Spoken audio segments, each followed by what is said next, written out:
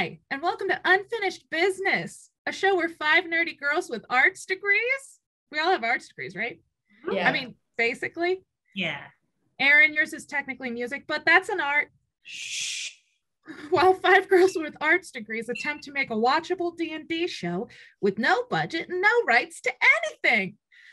I don't know what kind of legal trouble we're going to get into, so stay tuned for that.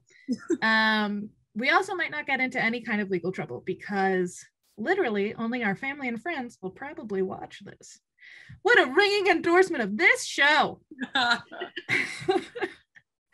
We're not sponsored by anyone, but we do utilize D&D Beyond and Roll20 for our gaming needs. And I don't know if I have to say this or put it anywhere, but Unfinished Business is unofficial fan content permitted under the fan content policy, not approved or endorsed by Wizards. Portions of the material used are property of Wizards of the Coast. And then it's the I guess it's the copyright sign. It's not an @ symbol. Wizards of the Coast, LLC. If you're a family, friend, or stranger, welcome to Perim, a planet created by the shape-shifting deity, Perim The Laughter. Yes, they named the planet after themselves, because why wouldn't you? This is our first session of this game, so tag along as our players learn exactly what they've signed up for in Unfinished Business.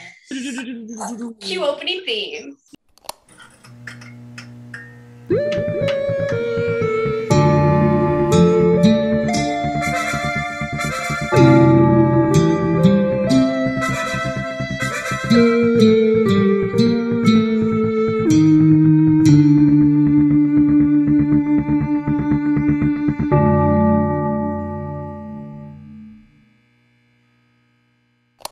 That's it. All right, be sure to like and subscribe so that we feel less like failures. Bash that alarm. Oh, yeah. Those notifications. There's a notification button. Hit it. I know where it is. It's on the screen somewhere. You can hunt and click for it. Yeah. It's everywhere. All right, are you girls ready to get into this? Well, you know what? If you have to search inside of you during this show, I guess that's what you have to do. Aww. Here we go. Everybody close your eyes. Take a deep breath.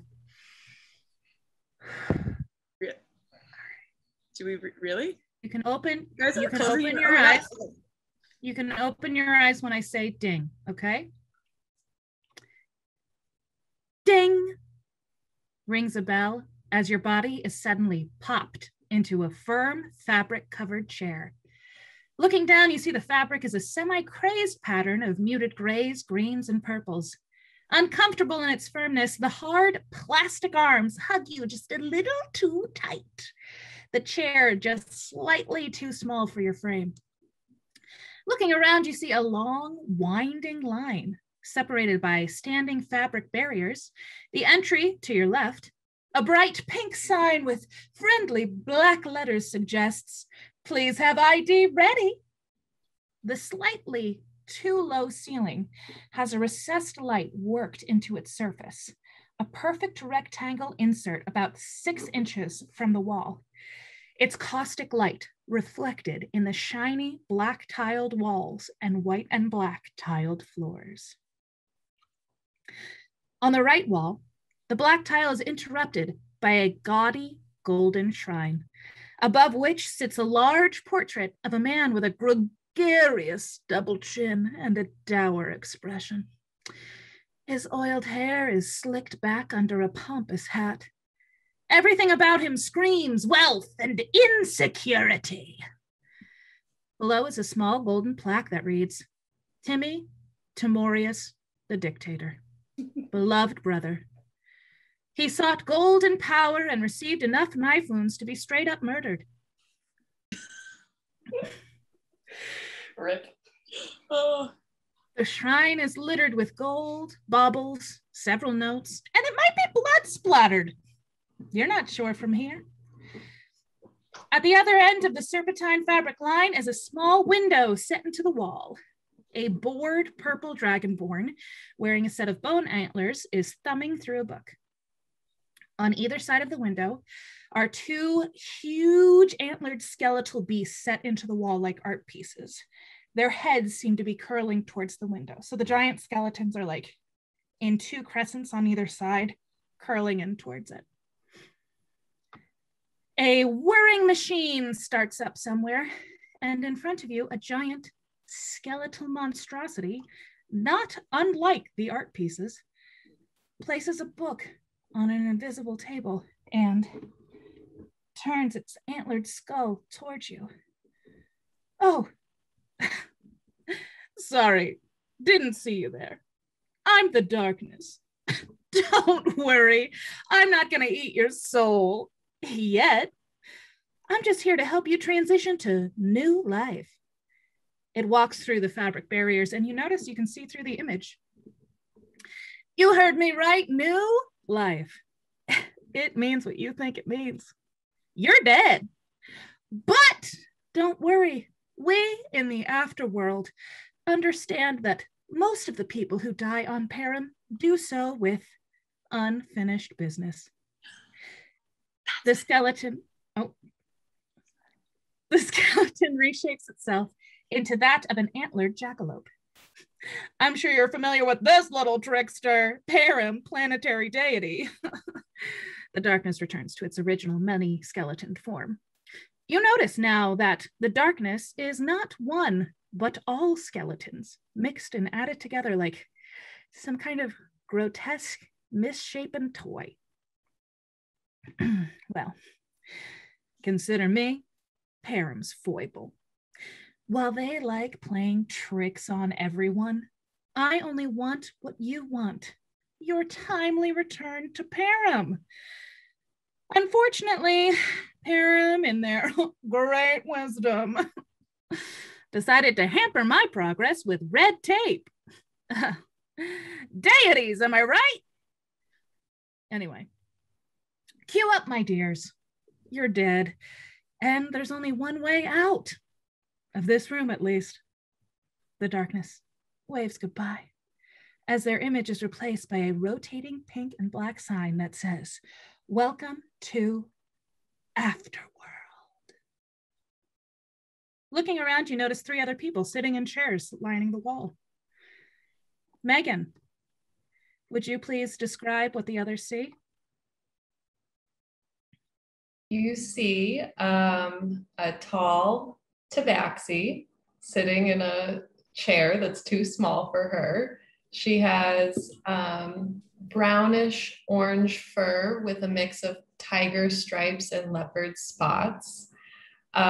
She wears a lilac shawl over her head and is carrying a lute in one of her hands. And she looks confused, annoyed, and frustrated. And I don't think she is even looking at the people around her because she's trying to figure out what is happening. All right, Erin, you're sitting next to this tall cat. What do you look like? Opposite physicality. You see an older gnome before you with like sort of light brown skin, like crazy out of control white hair, somehow with like a perfectly pristine handlebar mustache, but everything else is chaos. He looks like the hair like would normally be crazy, but is like actually super crazy right now, as if almost like there had been some kind of like electrical something that had like affected it in some way. He's wearing a lab coat and these goggles that like have like flip over goggles that you can put to like magnify things. They are also covered in like soot, and he has like taken off like a couple of levels of the goggles and there's just glasses underneath. And throughout like the second half of this conversation, he has been just writing notes in a notebook. He's probably shorter than the chair, so I would imagine his feet are like dangling a little bit from the floor. Cute. Excellent. And next to him sits Dier. Would you like to introduce your character? Is she like stuck? Is she stuck in a chair that is too small for her? Yes. No, is she like she is how she would remember herself to be. Okay, so not. So you can decide if you want her to look the question we're talking around or not. That's up to you. Do you want me to come back to you? Next to her is actually Leticia's character. Let me think that through. Next to the short gnome is a fairly tall elf, long white hair, super travel worn clothes that include a cape and well looked after, but definitely well used and a little bit scuffed scale mail. Also, she has her right sleeve is long, but her left sleeve is shorter. And I guess it would be Dier's character saying to the left, who already knows her, would see that there are scars across the back of her left arm. She is a little bit blood splattered, definitely like on her armor, a little bit across her face. Her skin is paler, but almost like more of an unhealthy pale as opposed to like naturally pale. And she has some like scarring on the left side of her face. And yeah. What race did you say she was? Elf. Okay. I said I said she has long white hair, right? Did I know? Yes. Great. And then sitting next to her is her old buddy. I'm sitting next to her is I can't remember how tall she was, and I apparently didn't write it down. Tall. She was like 7 feet tall. Wasn't she? She was like 6'2", right? Yeah, she's incredibly tall. Yeah. Okay, she's like 6'2". I'm not gonna make her a 7 foot tall human because that's terrifying. She a very tall, burly young human woman with sandy blonde hair, twirled up into a big braid that kind of sits on top of her head with little wispy bits sticking out.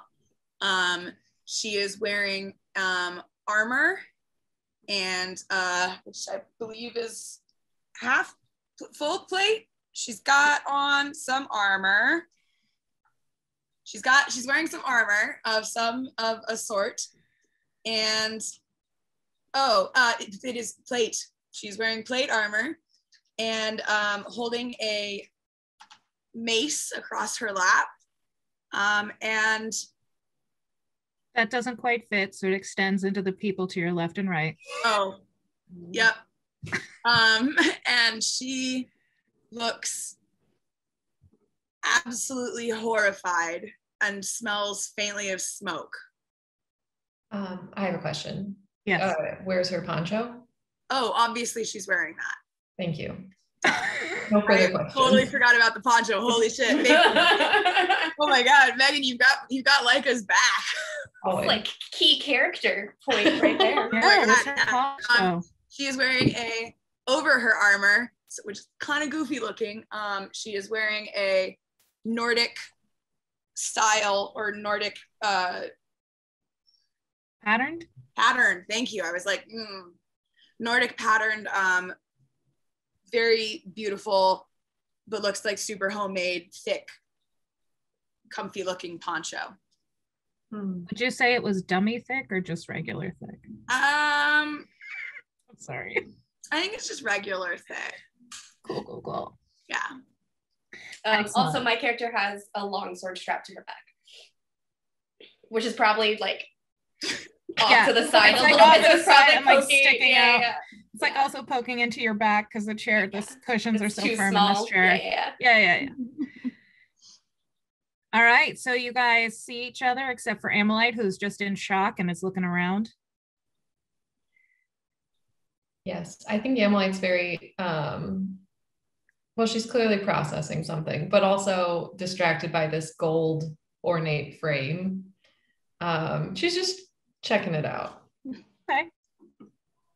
Leica?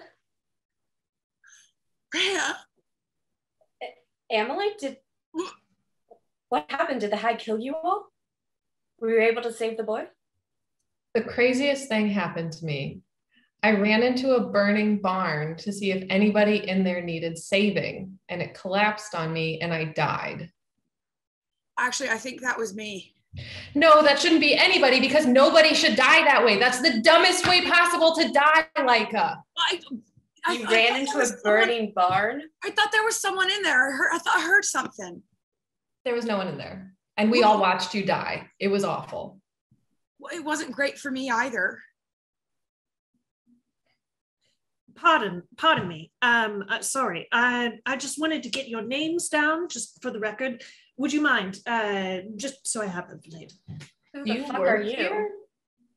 No.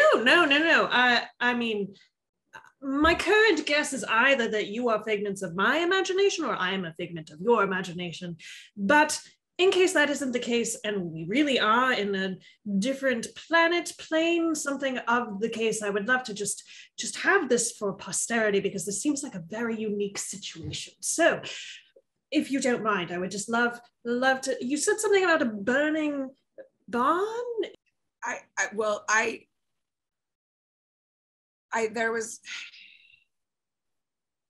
thought there were people inside, and I went in, and I could hear you trying to get me out, but I think I died. And Rhea, you're dead. Yes, obviously. But what is your name? Oh, like a sledge runner with like 6 or 7 eyes. Laika. Okay. And then you also were in the barn, yes? What is your name? Oh, well, my manners, I'm so sorry. My name is Dr. Jerome Frelwich Trillwill Nimblenacka Rumbletack. But you can just call me Dr. Rumbletack if you want. What about Jerry? No one has ever called me Jerry. Eh. I like it. You can call me Jerry. Great. Can I? How did you die? Oh, I don't think that's happened. I'm just trying to get notes. What was your name? No. Well, if I died and she died, and I guess Amalite, you also, what the fuck happened to our group after I left? Amalite, you're dead. Amalite, right? That doesn't have to go on the record. Are you dead? That you're dead, or your name?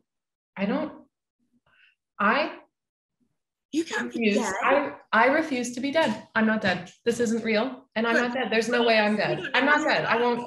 Amalite's not dead. I think that tracks. She was alive just a minute ago. There's Cool. no. And then your name? Rhea. Rhea. Is that with an H or an E? Or it's a beautiful name.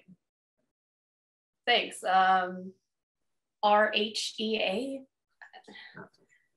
Fantastic. All right. So your assumption is that half of us are dead and half of us are alive, but we're all in some weird I have to admit afterlife game show. Oh, I have no idea. I need to collect some more data. And he closes the book and then hops off the chair and then takes off out a set of there's some rulers and there's a protractor and there's a little compass and just begins to start taking measurements and walk around the room and do some sketches and mumbled to himself well, it's probably not Nantuxet's formula. That wouldn't really make sense here. I think Amalite leans across his empty chair now to Leica and Rhea and is like, no, I'm dead, but don't tell him because I think that'll mess with his data. You can't be dead. What happened? To me? Oh. Yeah. Well, I was rushing across the street and a horse-drawn carriage just came out of nowhere and rolled right over me. What a way to go. That's not what happened to you. There's no way. So I get murdered in battle, and then you two just run into things that killed you? I didn't. It was I wasn't playing in traffic. I thought there was someone in the barn, and I shouldn't have gone in, but I thought I heard someone, and I wasn't thinking clearly. And I felt it. I felt myself burning. I'm fine. I just had the sprained wrist. It's a gauntlet. It's just she's LARPing also while we play. It's fine. I don't. My arm came off. I felt it. My mace was pulled out of my arm, and my arm went with my mace, and now I'm here, and the mace is in Rhea's lap. Rhea's dead. I'm dead. You didn't get hit by a cart. There's no way you did. That's not what happened. Everyone else was supposed to be fine. You were supposed to keep going. Ray is just gonna put a hand on like a shoulder and just go, deep breaths. Am I even breathing air? Is it air? Are my lungs even working? Does it feel like air? Does I it feel like you're breathing? Air feels like. I know what smoke feels like. You don't remember breathing? How to breathe? From before that? Yeah, just a couple deep breaths. If it feels like it's air, that's all that matters right now. I think Amelite has stood up and is now following the little man and just trying to she's very intrigued by him. Sort of like the way a cat would be interested in measurements. A toy. I think you've got like a good 4 feet on me or so. Something. I'm like 2'11", I think. So I'm real short. Yeah, so she's interested, and I think as she's following him, I think she would probably tap him and say, yes. Amelite, Miss Amelite, yes. Just Amelite is fine. I think you're dead. You just said that we. It's possible. The circumstances I last remember are a little dicey, but it's also entirely possible that this is a dream or a hallucination, or you or I are in a coma. There are many possibilities here, and I think we should eliminate all of them before we automatically assume that what has been presented to us is the case. That's not very scientific. So you think it makes more sense that you're somebody else's hallucination than that you are yourself an individual in an afterlife? I'm just trying to consider all the possibilities, Miss Rhea. All right. As you say that, I need everybody to roll perception checks or give me your passive perception if you don't feel like rolling, whichever you want to do. I want to roll a dice. Roll a dice. Use Hunter's Bane. So I can get advantage on intelligence checks to recall information about undead. And I want to see if if this checks out for me at all. I get to use my Leica dice. I know, I used my dice. Hey. I got a 16. Jerry, you got a 16? Yes. Okay. Leica? Leica got a 23. Hey. Amelite? Well, I have passive perception of 18, so I'm just going to use that. Okay. And then Rhea, we're going to do your intelligence check in 1 second. So as I have Jerry, a passive 17 perception. Thank you. As Jerry says his shtick of like, we may be in a coma, I need all the facts. I need to know what's going on. The purple dragonborn behind the window, who's flipping through her very large book, just goes and looks up at you all and then looks back at her book. Rhea, what did you get for your intelligence check? So just add my intelligence, right? Yes. Okay. You can do a history or a religion. Okay. Whichever one is higher. Love it. I'm not proficient in either, so 21. Okay. So from what you can remember, nobody really knows much about the afterworld.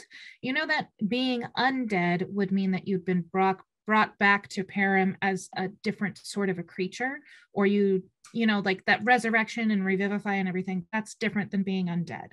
Mm-hmm. If you were an undead creature, you would have been brought back as like a zombie or a ghoul or something of that sort. Okay. But this does not seem to be a brought back scenario. Okay. This seems to be like whatever is going on.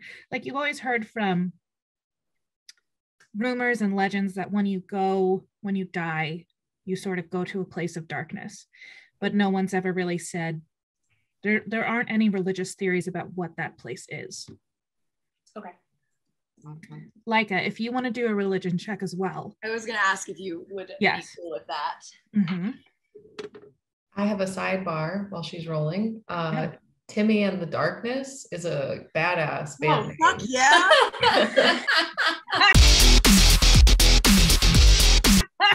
Wow, that's so great. You're so right. Very cool. Fuck yeah. That is a great. Yep. I got a 13 for religion. From what you can remember from what your teacher told you, there is not a lot about the afterworld that matches up with where you are right now. Okay. From what he told you, it was like you dissolve into the universe and into the force of light and like become light yourself. And if you've done well enough on Perim, then you elevate to the next level of being, basically. Very like, you know, Mormon? we all, what? Very what? Mormon. I guess very Mormon. Very much like you sort of, your spirit dissolves into goodness and you join the collective goodness. I am and one with the force. Your spirit, yeah, basically you become one with the force and you go to sparkle heaven. But yeah. this doesn't really seem Not like sparkle heaven. No. Okay, cool. Nobody ever mentioned anything about a giant skeleton monster. No, and I don't think like I ever expected to see her friends in her heaven or to see anything. I think Leica thinks there's something. Leica is super confused right now and upset. She's like having a hard time. She's probably crying a little bit. That's like right. Not loud, but just like Can I make another roll but do fiends this time instead? Sure. And Hunter's Major since I did okay. I rolled. So last time I rolled a 5 and a 19. This time, well, I had 19 and then a 5, and this time I rolled a 5 and then a 19. Just FYI. My dice are years. Right. It's another 21. What are all the things? Remind me what your Hunter's Bane covers. So it's just Fae, fiends, or undead, and it's intelligence checks to recall information about them. Okay. So I think for her, this would be also like have to do with her backstory if she thinks that this could be tied in there, or if she thinks that the skeleton monster might have been a fiend. From what you can remember, this seems to be separate from fiends and fae and undead. This seems to be an extra planar, but not the planes you're thinking of thing. Like this doesn't seem like you don't remember anything like this being mentioned about the 9 hells or the abyss or anything along those lines. Okay. Or anything like this in the Feywild. Although out of the two, you know, it could be a place that not a lot of people have been to or that people go to and never come out of. And that's why you've never heard of it. Okay. Cool. But it doesn't spark any memories of things you've learned. Cool. Thank you. Mm-hmm. No meows. Dr. Rumbletack is gonna go up to the Dragonborn and be like, pardon me. I'm just taking some interviews very close. Would you mind just taking a couple of minutes? I would love to hear your story. You would love to hear my story?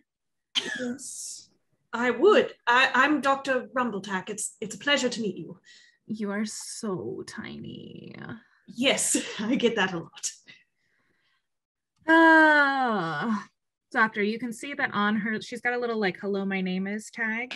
And her name tag reads Matilda Frost. She's like very slight of frame and she's really like sort of leaning far over her counter to see you because you're so tiny. My story is that I work in the waiting room of AfterWorld. This is like the reception desk. Do you have your ID? No. I'm supposed to tell you, AfterWorld is spelled capital A after capital W world, all one word. That is very helpful. Thank you very much. That's not helpful at all. You need to tell us what we're doing here and who are you and what is this place? Can Leica stand up and can the chair get stuck to her armor for a second? Yes. Rhea will just sort of like comes with you. Yeah, just like reach up and like pull it off. I'm gonna be like, thank you. What are we, what ID? What sort of ID? I don't think I understand what we're doing here or where we are or who this is. None of this is possible, but I don't have my ID. Rhea's gonna take out a dagger and like slice her palm. Oh. Sorry, Dr. Rumbletack is gonna walk over and like take a look at her hand and like, may I? Sure. He's going to like press into your wound really hard. All right, she doesn't wince. Huh. Can I smack his hand away? Ow! Yeah. Don't do that. Yeah. Huh. Actual physical pain. Fascinating. I mean, are we this ID? I don't know. This is all I got. Oh, you're trying to give me your blood as your identification. I mean, a lot of people try that, but that's not what I'm looking for. It's more like papers. Like, do you have papers that prove who you are? No. No. No. Oh. Nobody Right. ever has IDs. They should. I don't know why they keep having me ask. I should just. She goes behind her desk and takes out 4 folders and hands them out to you. Because I should just give folders right off the bat. I don't know why. I'm going to complain to management. I'm going to do it one of these days. I promise. Matilda, can I ask you a question? Would you have let us sit in these chairs for the rest of eternity and not said anything to us until one of us mentioned that we're in this space? Because we were here for a long time and you didn't do anything. Well, you guys didn't walk through the line. I mean, you still didn't walk, technically you walked like around my line, but you know. She has a point. Fine, whatever. But yeah, I mean. Wow. This girl's my hero. No, I want this job. It's called the waiting room for a reason. So I just like wait for you to be ready. Ready to do what? Move on to the next step of gaining your new life. What happens next? I don't. Oh, well, okay. So here's your folders. What you need to do is you need to fill them out and then you're going to need to take them to the Department of Memory. Okay. So then once you're there, you'll have to do a memory trial. And once you complete the memory trial successfully, then you'll have to take everything to the what was it called? It's like the Department of Identification, everything's got really stupid names. So throughout all of this, like post hit from Lakia, Dr. Rumbletack Leica? Sorry. Leica. Yeah. Leica. Okay, cool.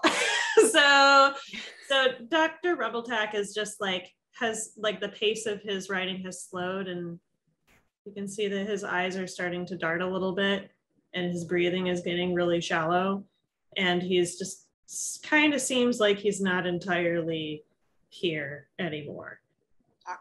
Doctor?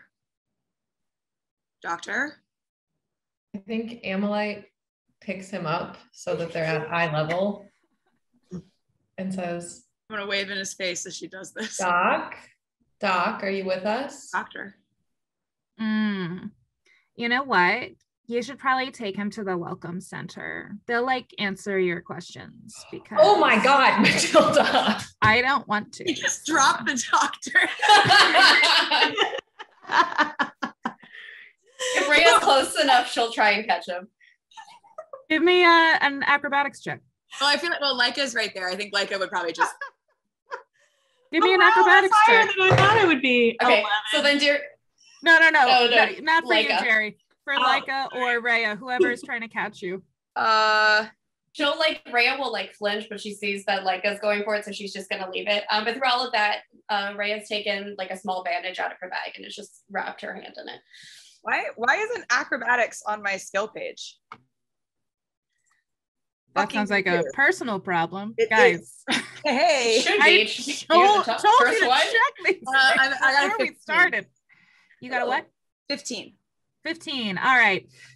You managed to catch Jerry just before he hits the floor, and you're able to sort of like catch him and put him down lightly as like Okay. both arms. I'm just gonna so give Amalite a look. I think Amalite looks down at him and says, still think I'm a hallucination? And then turns back to Matilda. Where's the welcome center? Look how little his legs are. You could have broken them. You look to your right, and the skeleton on the wall has transformed into a doorway. And it did this silently, and it's, so none of you had to roll perception checks for it, but it moved into a doorway so you can exit that. She just goes, the welcome center's outside in the main city. You just have to, it's really, you're not going to miss it unless y'all are blind, which you're clearly There's a not. city out there? So. Where are we? You're in AfterWorld, capital A, after, capital W, world, one word. I don't know what that is. Where is AfterWorld? Oh my gosh, just go to the welcome center. This is the waiting room. This isn't the answer room. Well, maybe I'm waiting for answers. Is there another door that she, like, over by her that seems like that would have been where we would go for the memory check? Or is it just the one door? There is a door. There's just the right door. There's no door in her little cubicle at all. Okay. Okay, so the only door in the room is the door on the right. Okay. Mm-hmm. I will turn to Master and be like, I guess we should just go to the welcome center. I don't feel welcome.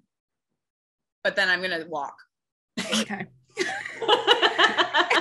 If you look down at your folders, you'll notice they're those nice leather folders that like colleges give out on their tour days when they're like the nice colleges and they want you to go there. And engraved on the front of it in pink, it just says LS. And if you open up the folder, you will see paperwork. And the paperwork says...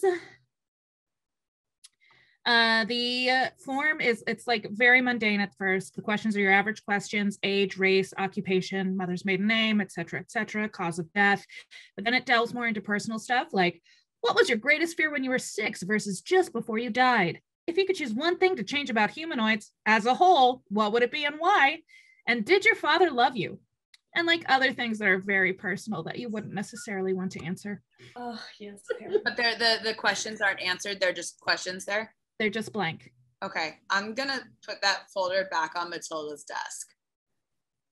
Don't love that folder. I'll grab it. Okay. You don't take it, Ray. It's full of questions. Do these questions have time limits? There's some that I want to think about for a little bit. before. Yeah, you just have to fill it out before you go to the Department of Memory. Why? So that the Department of Memory can match you up with who you think you are, and then you can prove that you are who you think you are. Thank you for answering our question. Was that so hard, Matilda? Oh my gosh. Listen. Some people really not who they think they are? Like, how do you come here thinking you are someone else? Why would we have to prove it? I know who they are, and they know me, and here's the doctor also, I guess. But isn't that enough? I'm sorry, do you want New Life, or do you want to just hang around in AfterWorld? Because if you want to just like hang around in the main city and live out the rest of your forever, what is New there Life? You can. All right, let's just go to the Welcome Center. You've been somewhat helpful, Matilda. All right, come on. And I'm just going to try and like herd people towards the door. As we move towards the door, I'm going to be like, you really have not been very helpful. The doctor is still kind of standing there. Just I like give you a little push. All right. As you all pass through that doorway and you exit out into a small balcony overlooking a city like nothing you have ever seen before. There are tall towers surrounding you, just extending up into the sky in varying heights across the landscape. They're made of some kind of seamless material. It looks metallic. Doctor, you think that it might be a metal, but it could also be a kind of gemstone. You're just not sure from this far away. But if you turn around to look at the building you just exited from, it is also sort of a towering building. And the outside of it, if you get closer, it almost looks like maybe it's made of some kind of obsidian, but it's very difficult to see. Ooh, it's difficult to really know. I'm going to take out a chisel and a little hammer and try to like knock off a piece of the exterior. Give me let him do that. You want to not let him do that? Amalite blocks her. Amalite wants some of this stone. Okay. I don't know what that is. I've never. What that could hurt us. It's shiny. I don't care. All right. So, Doctor, give me a proficiency check with your woodcarver's tools. Is that just proficiency bonus? Yeah, I'm going to have it be your proficiency bonus. And we'll do it. Do you have a plus to your strength or a minus to your strength? Great question. I have a nothing to my strength. All right, then it's just your proficiency bonus. 21. 21. All right, you managed to get off a piece of the building that sort of crumbles in two. So you've got a larger piece and then a much smaller piece. Cool. And after it breaks off of the side of the building smooths itself over. Fascinating. And then he's like, you can see that his lab coat has about like 70 different pockets in it. It's fairly weighted with like all of the things that are in there. So he is going to like open it up and like find like a sub pocket somewhere and like put it in. Amalite kind of taps him on the shoulder first and like puts out her paw. When it smooths over, like nice to meet you. No.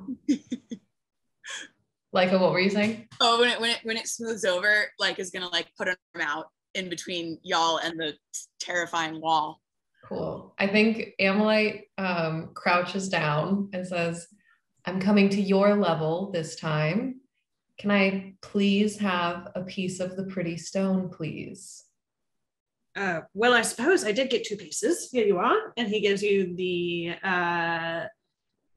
the smaller of the 2 stones. Okay. What do you think it is? I think it's magic. It's a building and it can't do that. Can I make an Arcana check to see if it's dead? I think anything goes here. Yeah, 17. Yeah, 17. Okay. Well, with that attitude, you have no idea what's going on with the wall. I'm sorry, it was a 9. I rolled a 9. You rolled a 9 and got a 17?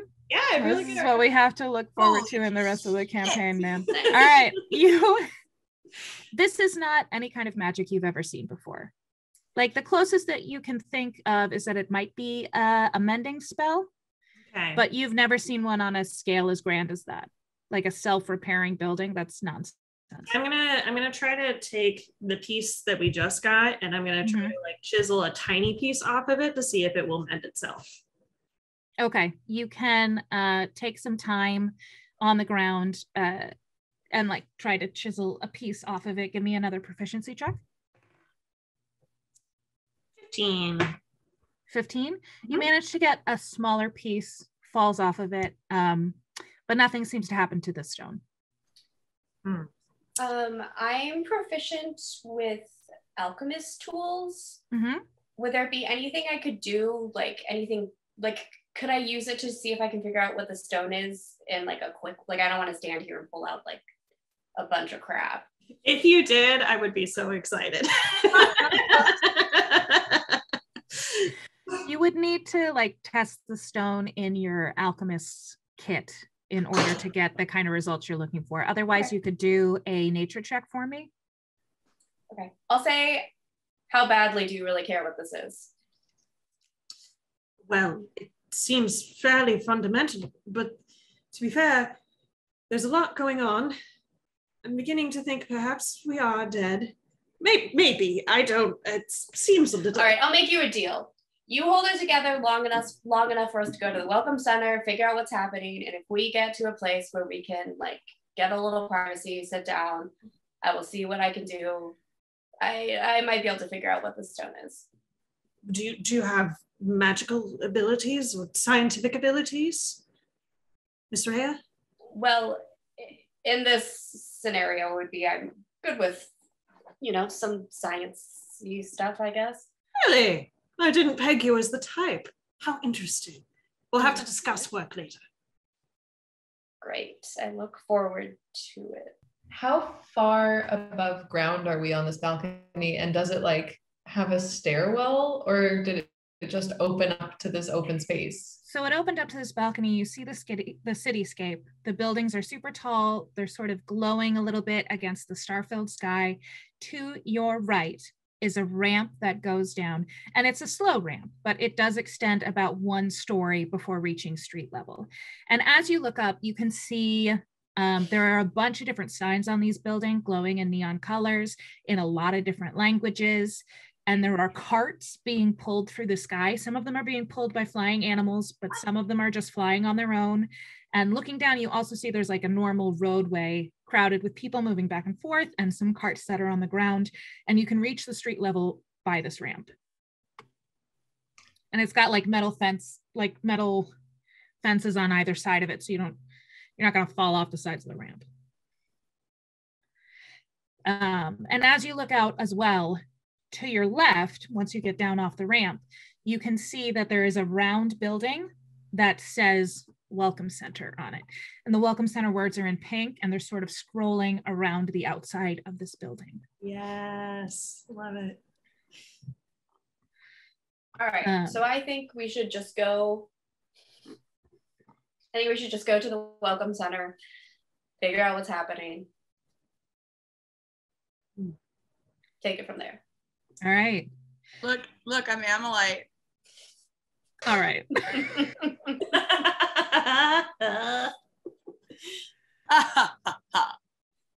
In your hearts, as you make your way down this ramp, you hear and feel Deepash Mode's Personal Jesus start to play, as if it's the soundtrack to this next portion of you moving out into the cityscape, which I'd play if I thought that it was, if we could, but I don't think we can. So just feel it in your hearts. Dier's going to sing it for us. We'll put it in post. The Welcome Center conveniently lies just to your left as you walk down the ramp.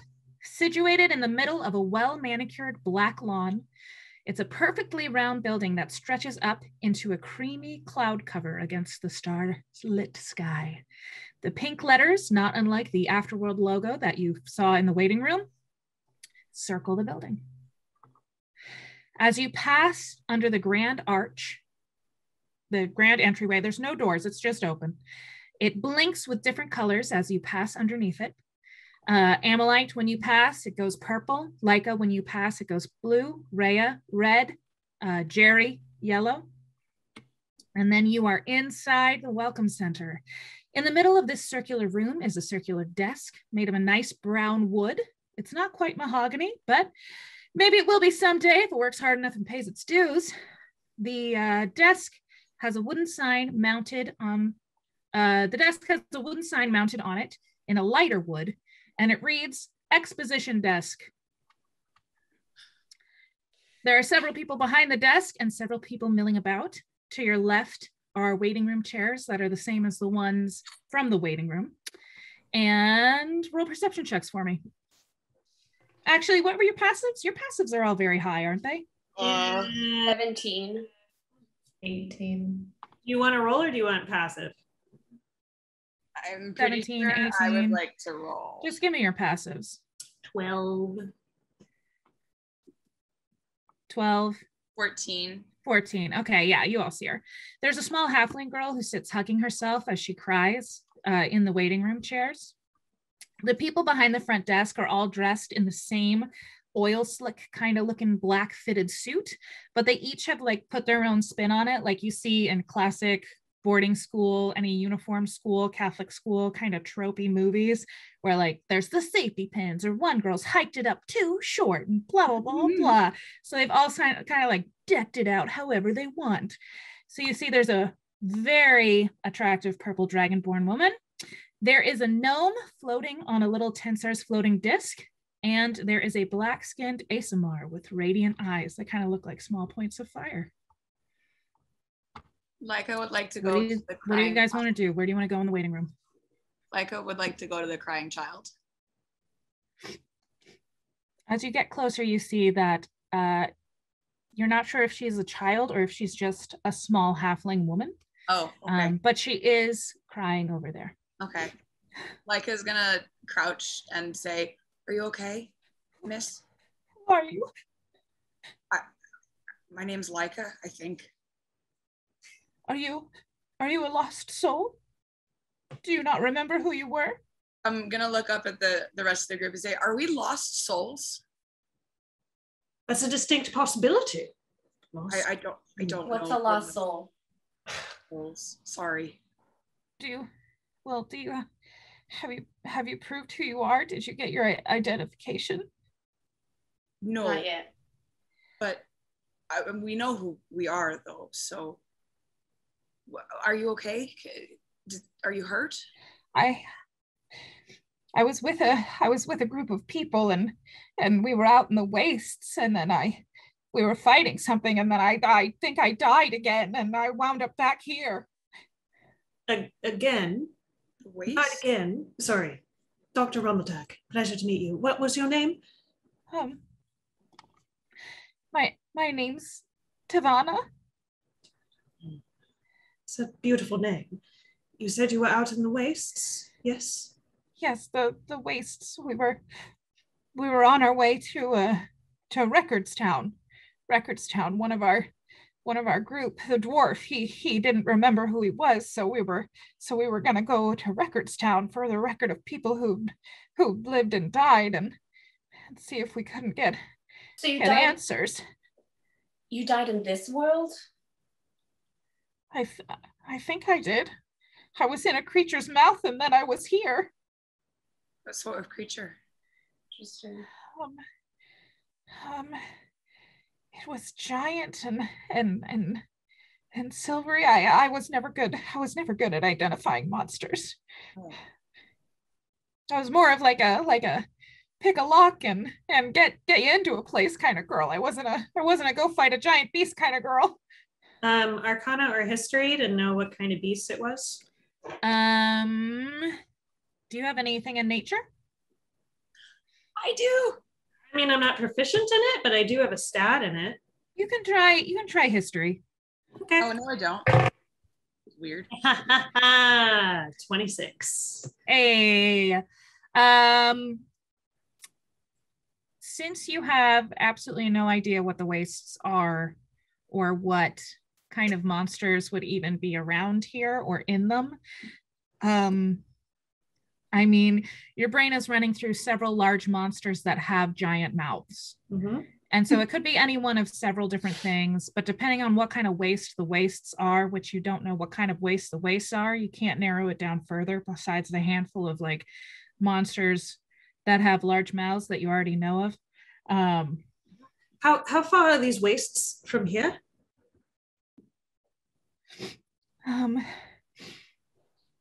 They're pretty much directly when you get out of the city. So the city is surrounded by wastes with large beasts. Wastes in between cities. If you don't live in a place, then you are pretty much. How many cities are there here?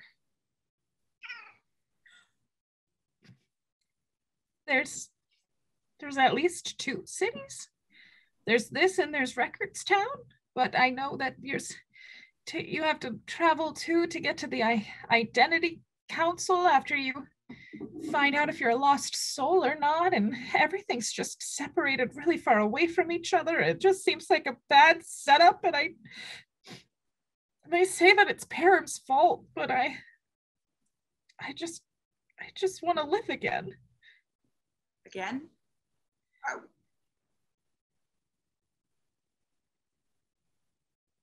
Do you know who this Perim is? Because the darkness was talking about them, like we should know that, but I've never heard of a Perim. Well, Perim's the planet, the planetary deity. Perim made the planet. The planet's called Perim, and Perim made it. I kind of like look at everyone else in the group to see if like, am I the only one who doesn't know this? Would I know this with my history stuff? You would know this. Yes, that's actually correct. Both the planet and the god are named the same thing. Yeah. Interesting. But this isn't on our planet. Possibly. I think it's attached to it. It's like the deity's version of an afterlife, I guess. This isn't the afterlife. Yeah. This is all wrong. There's not supposed to be anything. It's supposed to be, it's supposed to be better than this. It's I'm just gonna go over and walk up to the front desk. Mm-hmm. And just be like, what's going on?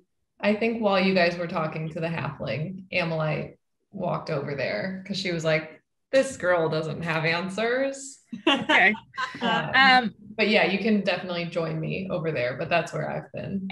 Who would you have flagged down to talk to? There's the gnome, the dragonborn, and the ASMR.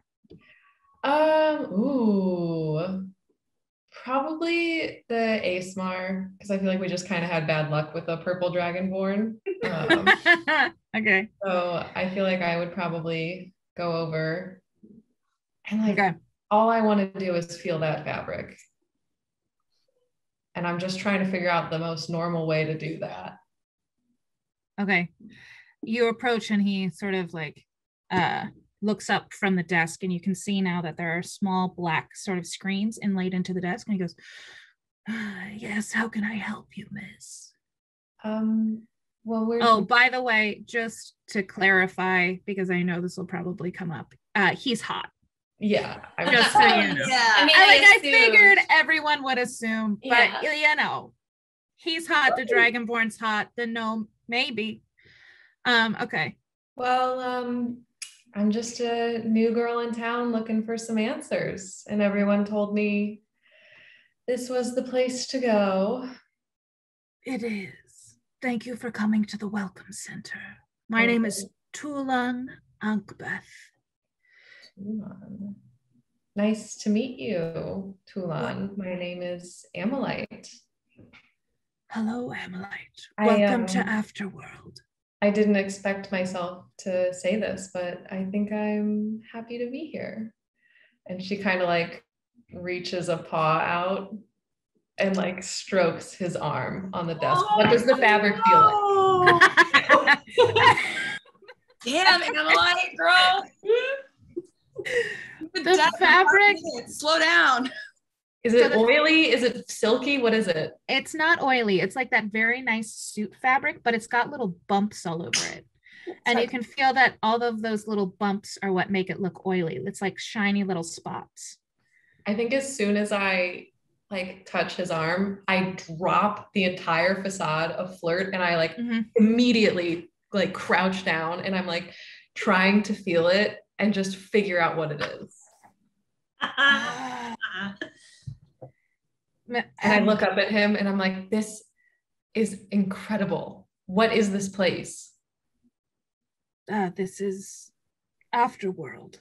You're dead. This is the afterlife on Perim. How do I get a suit like this? Well, to get the official suit, you'd have to work for any of the departments on AfterWorld. Look, I didn't do that when I was alive. I don't see it happening now, bud. But if you are strong enough, you might be able to manifest this suit or this fabric on your own. And so now I want you all to write in your notes section, manifest. This is a new skill that you're all going to have. Ooh. There's actually a way to create a custom skill on D&D. Is there? Really? Great. I'm going to do that later on. Everybody add yourself to the thing.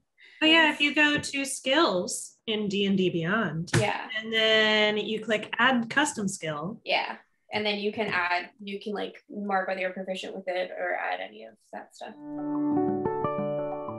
Tulund is explaining this to you as well. He's like, Miss Amelite, you can hear since you're dead, many people work on manifesting the things they want. That's how this city has been built. And so you can find someone. I assume you're still over his coat. So he's just holding out his arm to you. He doesn't quite know what to do, but he's letting it happen. Because this is the welcome center and you should feel welcome. If you get trained in it by someone who is excellent at manifesting, you'll be able to do it better and create the things you want. I can... Anything? If you're a talented enough manifester, yes. Who's the best manifester? In town? In the whole world, I don't care. The best manifestors, you'll find them at the top of the mountain. Okay, I'm just gonna assume that that's enough information and I will go from there. What a world. Here. And he brings up on his screen a little map. And so you see now that there is an area called Main City where you are, and it's beautiful and it's colorful and it's ridiculous. And it just says, it's got one of those little arrows that says you are here. And then it's wastelands and several miles away. You assume, it's hard to tell. It's hard to tell because this is, the afterlife, is a small circle that's full of sort of more sand colored and kind of clay made buildings. And it just says Records Town. And then over to the right in the opposite direction is this mountain that's got sort of a sparkle cloudiness up top. And it's called the mountain, the Mountain of Enlightenment. And so then at the top, he goes, that's the top of the mountain. The best manifestors are there. They created the Mountain of Enlightenment for themselves to live on. Wow, this is an incredible welcome center. Do I get to keep this screen here, this thing? Did you get an identification folder? Oh, I sure did. And he digs through her pockets and it's I know I put it somewhere. Do you find it? Oh, you kept it. Yeah. He takes it from you and fiddles around a bit behind the desk and adds a paper to your folder and hands it back to you. And he goes, even lost souls deserve to have a map of the afterworld. And I get one of those too? Yeah. Certainly. Anybody who gives him a folder, he'll put an insert of the world map in it for you. I had been sort of standing between the two groups, so the groups talking to the gnomes or whatever, but when he brought up the map, I joined them fully. Yes, hello. And as he sees you, he does a double take and he goes, oh my, you're gonna need that looked at. What? And he just goes, may I? It depends on what you're trying to do. No, just let him do it. His suit is amazing. That's how you judge a person? So I am. And he goes, with your permission. And his hand is slowly moving like right over your heart. I'm gonna like grab his hand and be like, what are you trying to do? Your contract, it's no good here. What if I'm returned to life? Then the darkness is willing to rework any contract. I can get someone from the contract department to come down and rework it for you so that it works here, so that it's with the darkness instead of whoever you've made it with. I'll take my hand away. And he presses against your heart and rips out a paper from it. He goes, oh, yes, you'll want a new one of these if you'd like to use powers in the afterworld. Unless you don't want to use powers in the afterworld, in which case you can have it back. No, I'd like powers. When he rips it out, I'm gonna like be like, Rhea, and run over to her. And he sort of like hold up a hand, like it's fine. Yeah. He's gone behind the desk and picked up a stone. It looks like make Arcana checks for me. Telephone? Oh, fuck yeah. 24. 24? Nope. Ooh, give me Doctor, are you looking at what's happening at the exposition desk? I just turned because Leica turned and so yes. Oh, that's right. Okay. Yeah. All right. Amelite, what did you get? Oh, I got a 7. Great. 9. Leica? What was it? Arcana? Arcana, yeah. 19. 19. All right. Leica, you're pretty sure. Jerry, you're 100% sure. He's picked up a sending stone, although it's unlike any sending stone you've ever seen. Usually they're sort of a blue color. This one's got veins of pink running throughout it. And Tulan just goes, we need someone from the contracts department to come down right away. Yes, thank you. And he puts the stone back behind his desk and he goes, Miss Rhea, they'll be with us momentarily. Thank you for your patience. And he puts the contract in front of him on the desk. Is it like face up so anyone can read it? Yes. I'm going to just reach out and flip it over. When he moves away from her, I'm gonna like grab her shoulders and be like, "What? Are you okay? What did he just do to you?" I'm fine. He's just. What's that? He just took. What happened? What? Leica, calm down. He just. I made a deal. I made a deal with someone to get some powers, and he's just gonna transfer it for me.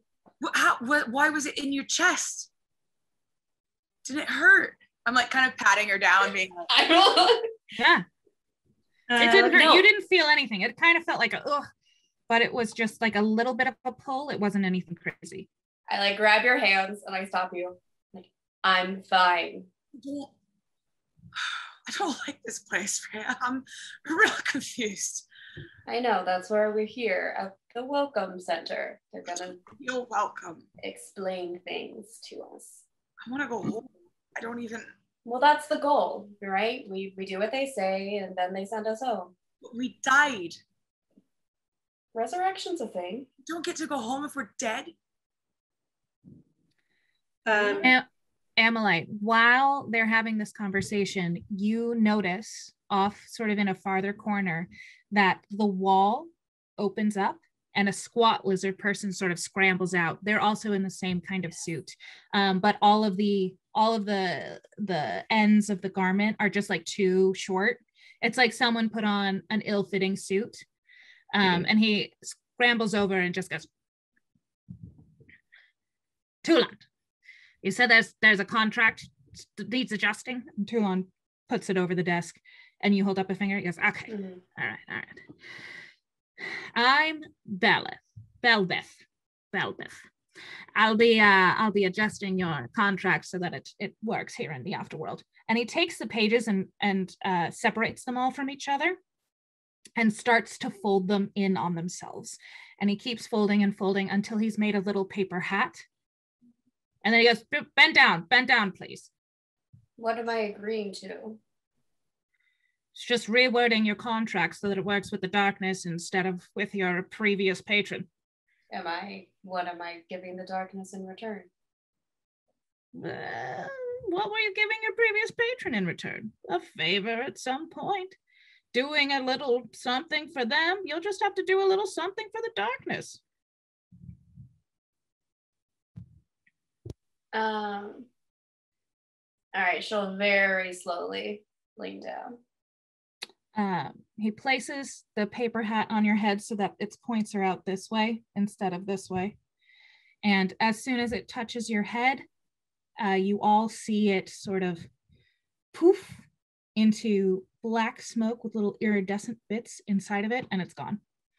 And you only feel different in that you didn't realize it before, but you've got access to your magical powers again. Like a No offense. Oh. swats at the smoke. She's like, No offense to Rhea, but you did mention that you were like kind of pale when you first woke up. Does this like bring back any color or life or anything? Or is she still pale? Or was that unrelated? Unrelated. Okay. I would assume. Cool. Yeah. It's just cool. really, really white, guys. It's fine. Good to know. Bella wipes off his hands and just goes, that's all we need. And then he looks at Leica. You seem to have a promise that you made to some goodness there. Do you want to rework that while I'm here? I don't know. What Your deity. I don't think their powers extend here. Well, since it's the afterworld, the good and light still work. It's the fiendy, fayish, genie archetype nonsense where it's like a being that has thoughts and feelings versus a general idea. That's when you really have to reword the contract so that they get back to what they need to be. But we can shake up that oath for you if you want. What do you mean?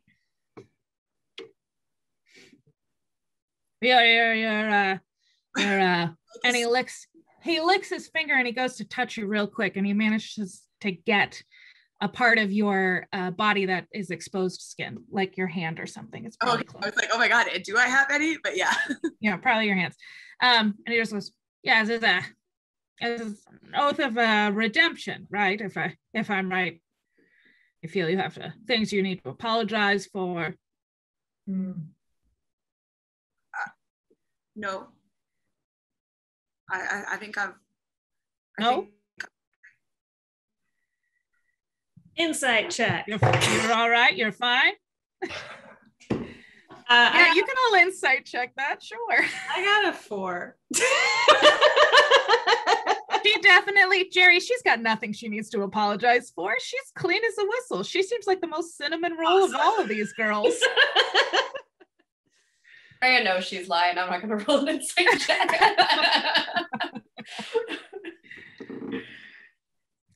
Yeah, we could easily change that to, oath of conquest. Those are fun. Oath to the crown. Both would be to the darkness. It could be a fun time for you. Doing that. All right. See yourself. What would changing it? But that's just how I feel. How? I can't do that. I'm not doing that. Okay, it's up to you. And don't touch me. Sorry. Sometimes I just, move without thinking, it's a hazard of the job. Okay, well, nobody else has any kind of contracts that they need reworked, so I'm gonna go back upstairs, fill out the paperwork for this one, and see you later to lunch. And he gets himself, he doesn't have anything. He gets himself together emotionally and spiritually and goes back to the doors that open up and leaves. I turn to Rhea and I'm going to say, you have a deal with someone. Who do you have a deal with? I'm going to try and lower my voice, but I'm not going to do a very good job at it. Gotcha.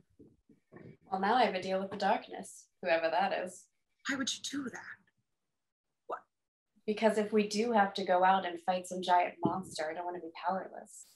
You're not powerless. You could never be powerless. I mean, I can use this sword, but where did you think I got my magic from? I don't know.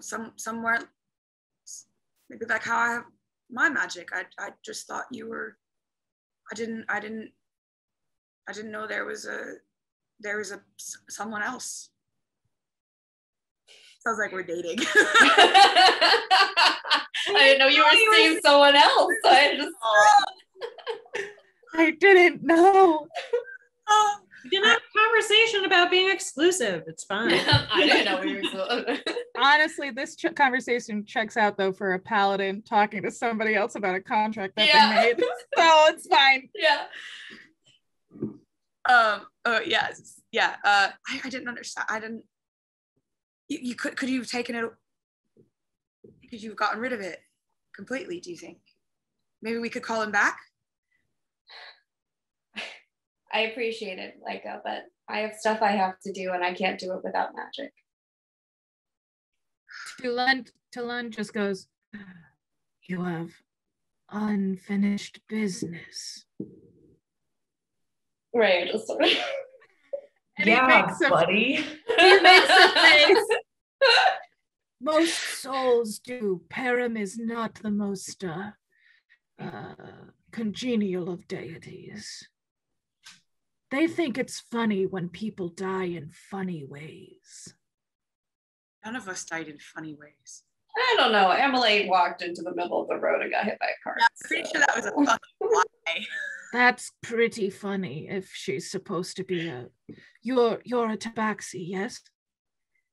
Isn't there's a joke about cats always landing on their feet?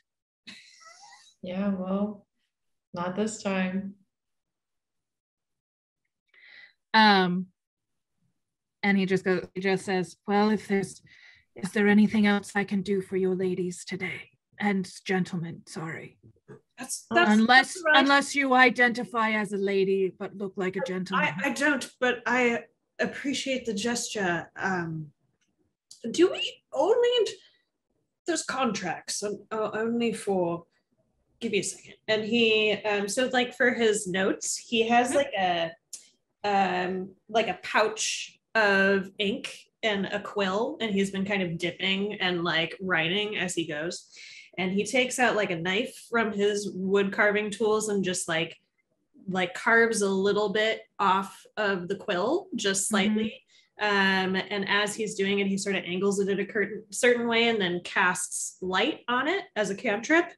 And then it's like, can you all see this? Does this work? You all can see the light. Yes. Okay. And like it goes away. I think while Leica and Rhea were also talking about contracts and stuff, I probably pulled the doctor aside and was like, have you ever seen one of those screen things before? Is that what the map is on? No, that's fascinating. I would love to get my hands on one of those. I think I would too. And I want, when this is finished with Toulouse, what was his name? I'm sorry. Talund. I'm gonna saunter back over and probably sit on the desk. And I'm gonna cast suggestion and say, you should give me one of those screens. All right, let's check this out here. Suggestion. I have to roll a save. You must make a wisdom saving throw. Wisdom saving throw. What is your DC? Remind me again what that is. All right, what do you suggest to him? That he should give us one of the screens. Oh, Miss Amelite, I can't get it out of the exposition desk. And you see as you're sitting on there that it's sort of inlaid into the wood. And he like runs his finger around it and it looks like it's part of the desktop.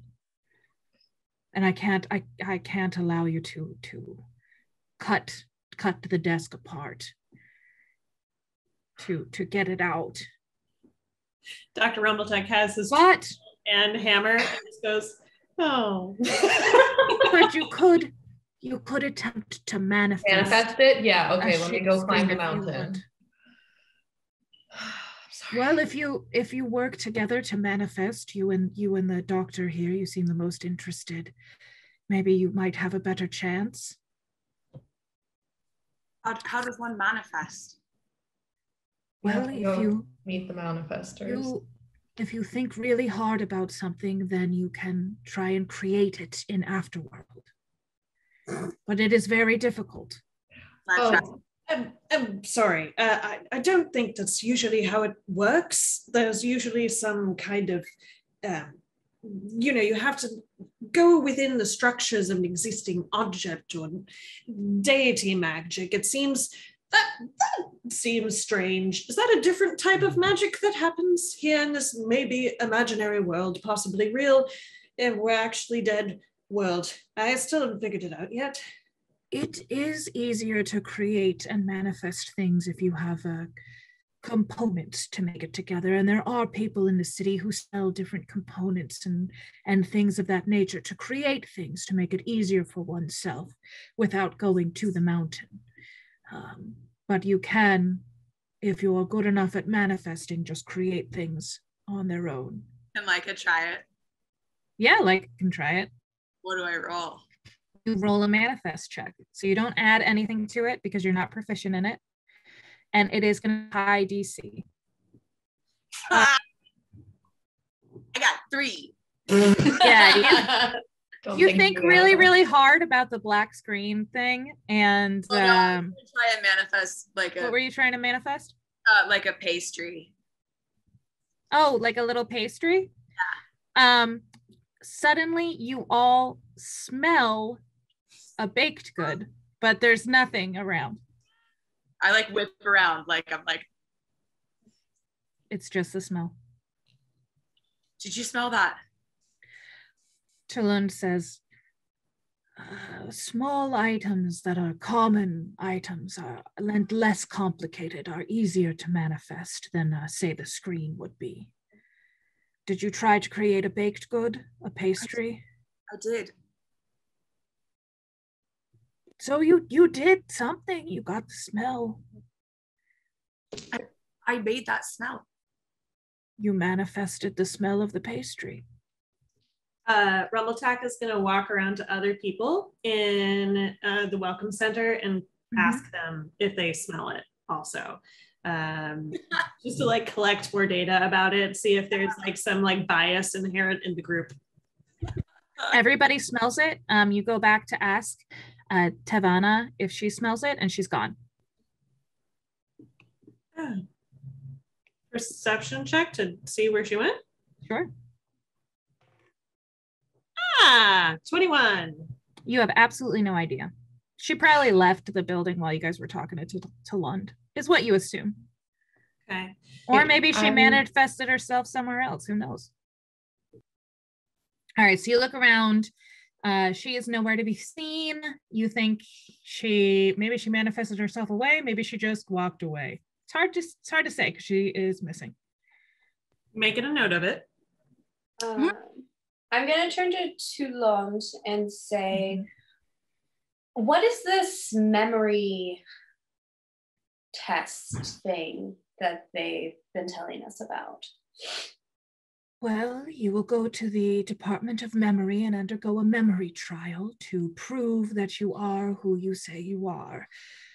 Roscoe Dirt will set it up for you, and you'll have to go in, usually with whatever companions you are with, and survive what killed you.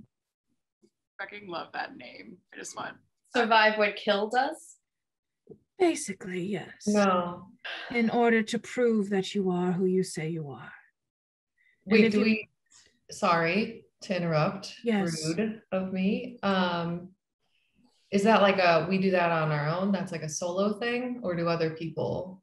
Usually everyone helps you who you've sort of come back with together. You don't want to do the memory trial? I don't want to do the memory trial with anybody else. I don't want anyone in there.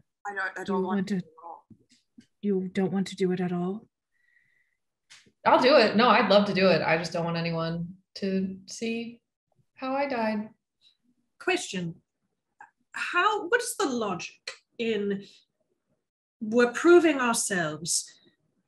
by surviving the thing that killed us. If we are ourselves, shouldn't we die from the thing that killed us? It's a trap. Getting your identity is the first step. Verifying who you are is your first step towards new life. Can't we verify each other?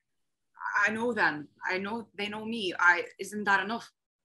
Please, And new life. Once you- I mean, we are currently dead. After this, will we be alive again in Perim? Yes. Did you not watch the welcome video? No, you guys. Welcome video. The darkness. When What? you're in the waiting room, the darkness has a speech that they give. It is played. Oh yeah, it we is, saw that. It is like an illusion. It plays. Okay, The we darkness were a made little- it to introduce everyone. We were a little distracted by the chairs and the Timmy and the bones. I, for one, did not absorb any of that content. Would you like to see it again? Can I get like a synopsis? Sure. Just like on fast forward. So you're on 0.2 times speed? Yes, please, please. We should play it that way. say it really fast in that one? The darkness is- I mean, I'll do it. Don't tempt me. Here we're gonna insert the clip of me doing it the first time, but Megan's gonna play it at 3 times speed. Yeah. Sorry, didn't see you there. I'm the darkness. Don't worry, I'm not gonna eat your soul yet. I'm just here to help you transition to new life. You heard me right, new life. It means what you think it means. You're dead. But don't worry, we in the Afterworld understand that most of the people who die on Perim do so with unfinished business. I'm sure you're familiar with this little trickster, Perim, planetary deity. No, consider me Perim's foil. While they like playing tricks on everyone, I only want what you want, your timely return to Perim. Unfortunately, Erin in their bright wisdom decided to hamper my progress with red tape. Deities, am I right? Anyway, heal up, my dears. You're dead, and there's only one way out of this room, at least. But if everybody could roll insight checks for me.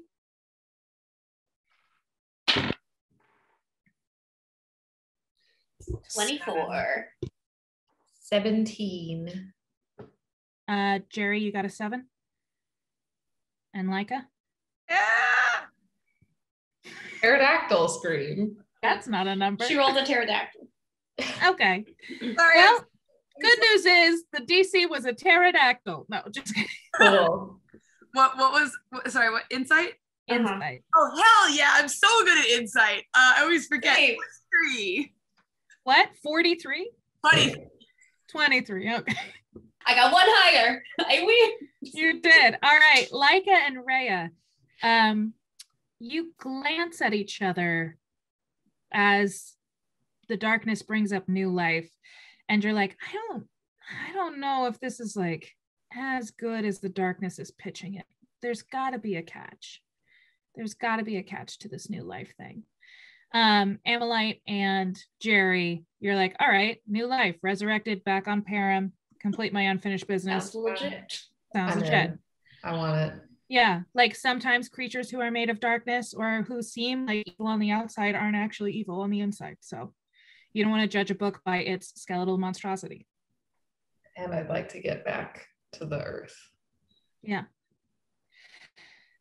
So those are the highlights of it. And then Tulun goes on to explain that, yes, once you have verified your identification, which if you had come in with verified ID, then the darkness would have been able to send you back to Perim right away. So once you've got your ID completely verified, you can be sent back. How would we have gotten verified identification on Perim? They're like a DMV we don't know about.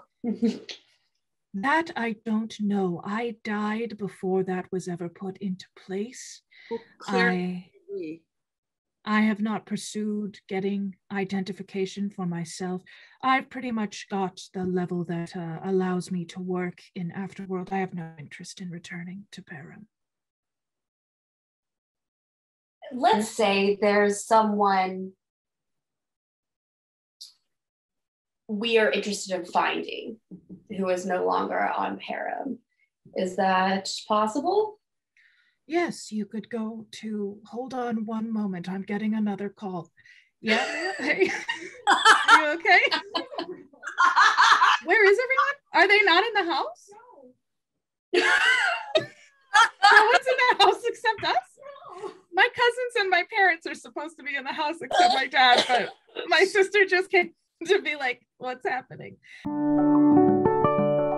After helping the lost soul who just like butted into your conversation at the exposition desk. He's a really good multitasker, that Talon. I gotta tell you. Is great. He looks back at you and he goes, oh yes, you were asking about how to find someone who is dead already. Yes? Yeah. So you will need to travel to Recordstown. And he brings it up on his little screen. Recordstown has the most accurate as possible records of who is alive and who is dead and where they might be in either plane.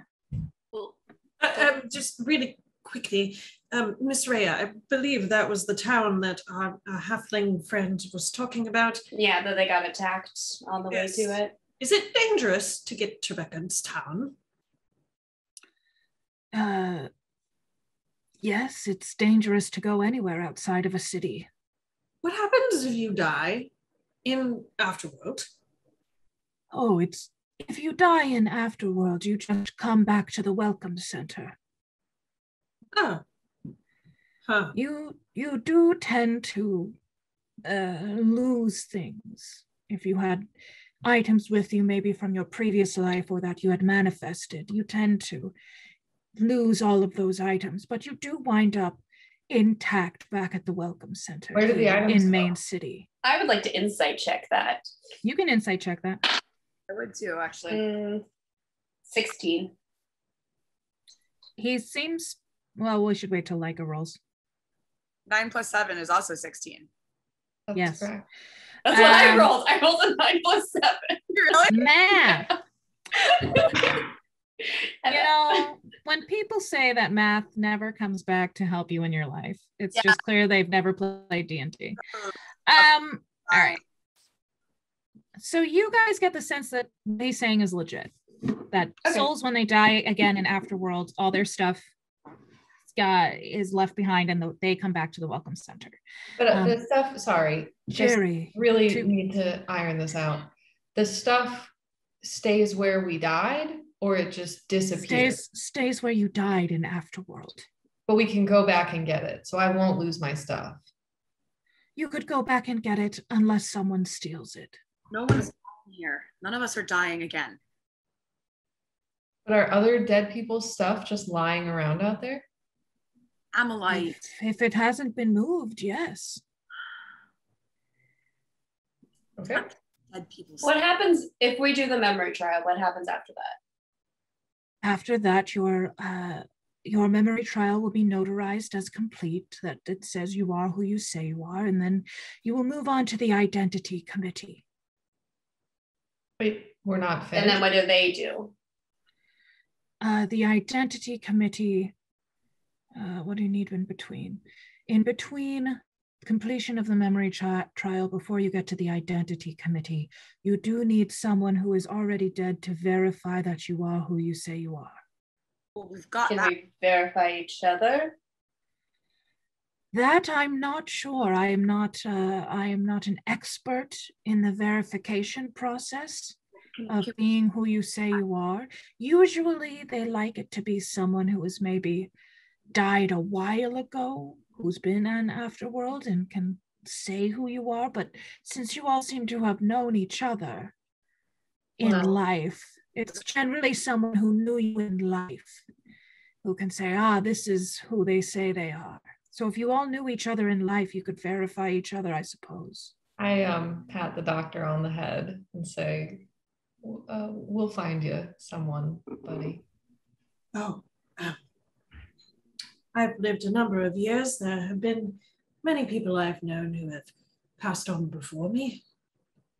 Does everyone come through Afterworld? Yes. Everyone. Everyone comes through Afterworld. They don't all stay in Afterworld, but they do all come through Afterworld. And But what after AfterWorld, where do people go? After AfterWorld, if it's after AfterWorld for them, that usually means they're back on Perim in a new life. So if we returned to Perim, that's after AfterWorld. But if you don't return to Perim, there's no AfterWorld, there's just AfterWorld. All right, but you said a new life. Does that mean that we would be reborn as a new person?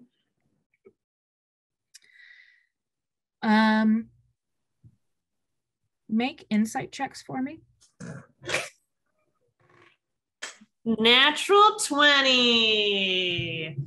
Doctor's coming through. That is a total of are you proficient in insight no matter what? I don't have it marked. Nope.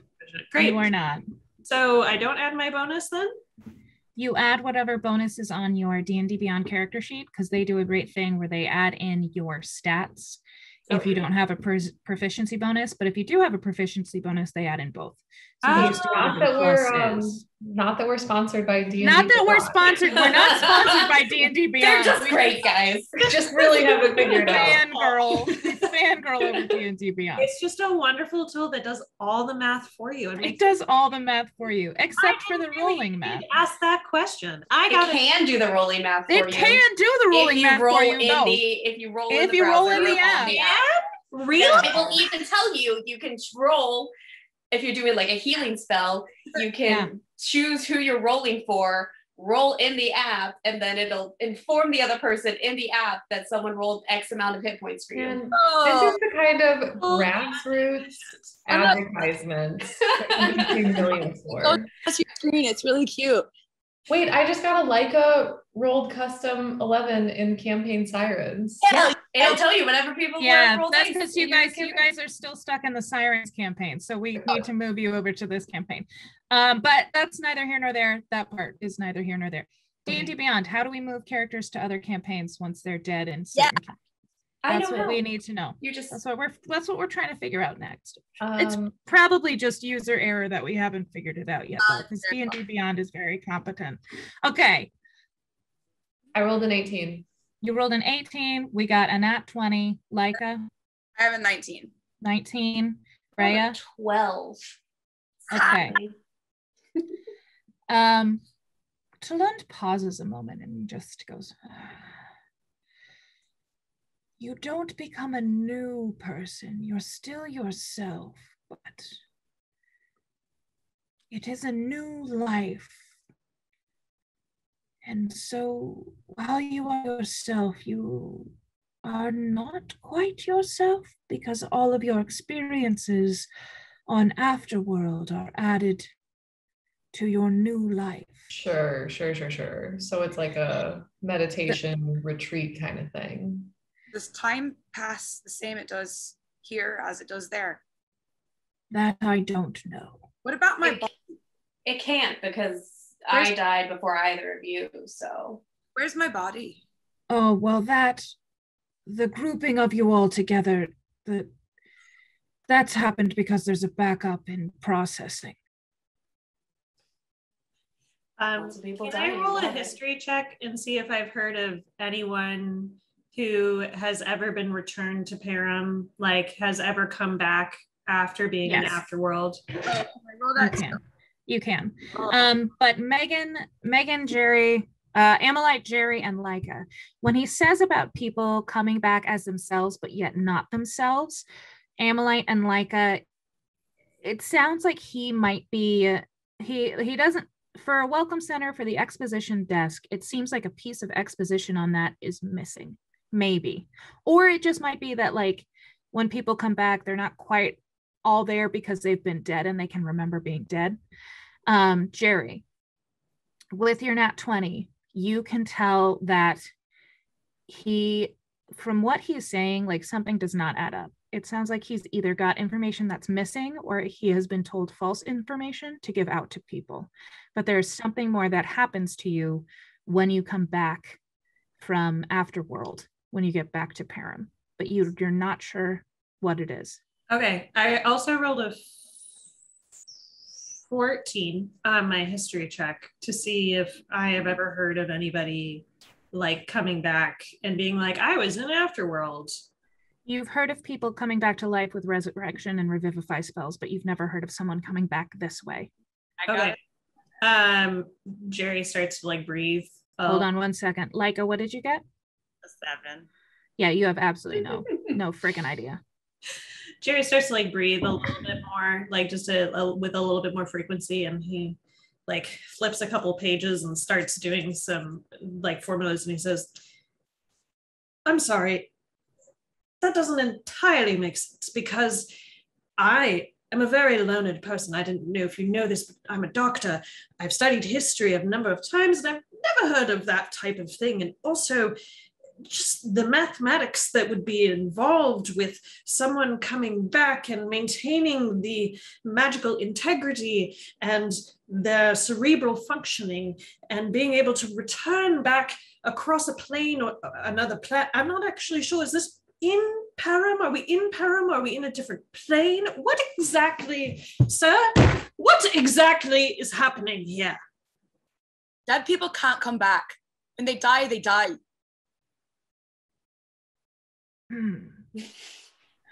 You're all under a great amount of stress.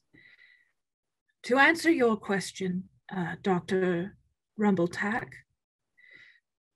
what's happening here is that you have died and you are now in what many species refer to as the afterlife or heaven or hell or purgatory, whatever you want to call it. You are dead. Now in AfterWorld, there is a way to come back to life beyond being resurrected or revivified by your friends or loved ones. And that is through getting your identity verified and being brought back to life by the darkness. The darkness is able to get your soul back to Perim. But because Perim the Laughter is a trickster god, he has done a great disservice to the darkness, who merely wishes to get your soul back to the planet, back into the living world, as it were, and has created red tape in our departments so that you have to travel in between them. And then you notice that everybody's got bone antlers on their head, like via a headdress, like the Matilda did. And then he looks over to you, Leica, and he goes, You are dead. When you're dead, you are dead. But resurrection, you've heard of resurrection and revivify, yes? That's something living do for you. It's not a choice that the dead make. Well, the darkness is not dead. That is why they can bring people back. They are powerful in themselves. But what do we do? Either this is true and we need to do something to get back to reality, or it's not true and we won't get any more answers from you. So where do we go? Memory trial. Then we have to be verified by someone who's dead and a good identification for it. And then what happens after that? Once you go to the identification committee and they pass your identification, you are able to go on to the darkness and ask to be brought back. Now, I should warn you, the line to get in to see the identification committee has become rather long since processing has been so backed up, but I have heard that the committee can be bribed to move yourself forward in line. I don't know what the current bribe requires. They change it. It changes based on what they desire, but. So like it could be money, it could be items, it could be it could be money, it could be items, it could be pieces of your soul. I don't know what their fancy is at the moment.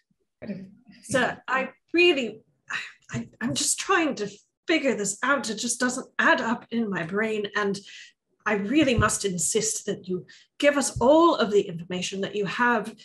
Please do not hide anything from us. I don't know if you know who I am, but my work is very, very important back on Perim, and I really, really need to get back to it. So if there's some kind of mistake or some problem, I just can't. And like the quill breaks, and it just goes, I don't I don't think you're telling us everything, and I would like to insist that you do. I want to cast command. Okay. At the first level. And I want to say, and I want to do it in an intimidating fashion. So I'm like leaning over and I want to answer. All right, what's the will save? That is a 15. Well, of course I'll answer your questions. This is the exposition desk at the Welcome Center. You feel I'm holding information back. I don't think I got to tell you that if you die in combat or through a circumstance in Afterworld, your friends can resurrect or revivify you to bring you back to the spot where you died, so they don't have to come all the way back to the Welcome Center for you. It requires manifesting your friend back to yourselves, and usually you have to give a bit of your soul away to do it when you're bringing back a person, since it's the most complicated of all. Well, none of us will be dying. I think Amalite has kind of lost interest. I feel like I'm turning and heading out the door because it's like we're not going to get anything else. Yeah. I chase Rand's her. gonna go, Amalite, 1 sec. And I'm gonna turn, to the doctor and be like, look, nothing makes sense. Sorry, a bunch of fireworks just started going off outside. Look, sometimes things just don't make sense, and we gotta go with it. I think he's telling us everything he's gonna tell us. I think we just have to decide what we're gonna do with the information that we have. Things can always make sense with the right amount of knowledge. So I feel perhaps we should do some experiments in order to gain some additional knowledge from a different source. I feel like you're not understanding that this whole system was created by the darkness, but then sort of corralled by a trickster god who is a god of chaos. So you're correct that it does not, in a sense of logic. Does this follow logic? No, absolutely it doesn't follow logic, but it sort of does. If you sort of squint at it and tilt your head. I think it does. That's the point that I'm making. He looks at you, Rhea, and just takes a minute and goes, do you think we're actually dead? Yes. I know she's dead. I buried her.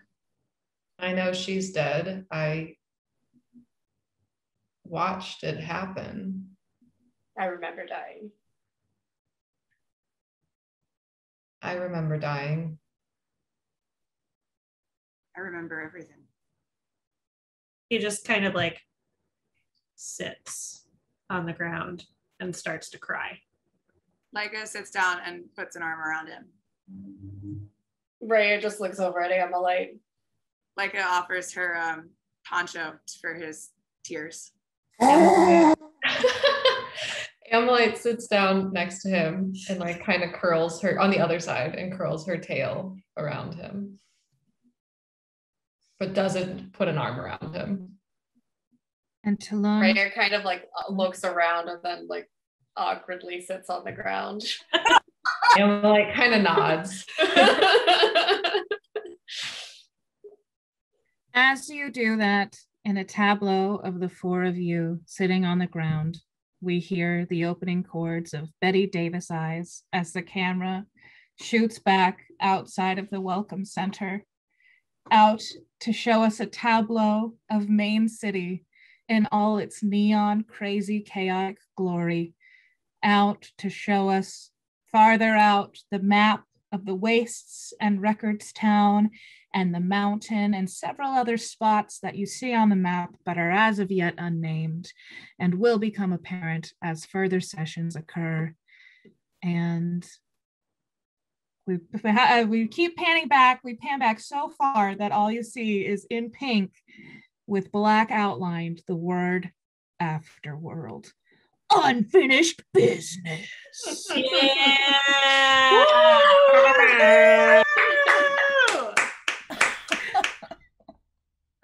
Oh, hi. Didn't see you there. It's me, the darkness. Your Afterworld deity. I just want to thank you for watching. It really means a lot that you signed in to support our new reality TV show. Now, if you could like, subscribe, and follow us on all of our socials, links below, we would greatly appreciate it. That way you will stay up to date on all the shenanigans of our 4 heroes. Oh, and don't worry. Episodes may be releasing every other week, but in our off weeks, we'll have more content for you. We're going to have some bonus actions, where you'll get to know the cast and crew, they're the same people, and see some of their artwork. Now, is it weird that they've made fan art of their own show? Maybe. Are they a bunch of narcissists? We'll find out together.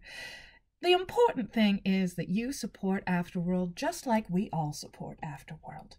It is a beautiful, magical place that we're all trying to escape from. Help us escape by also subscribing to our Buy Me a Coffee page. Yes, we all run on that bitter, bitter dark liquid.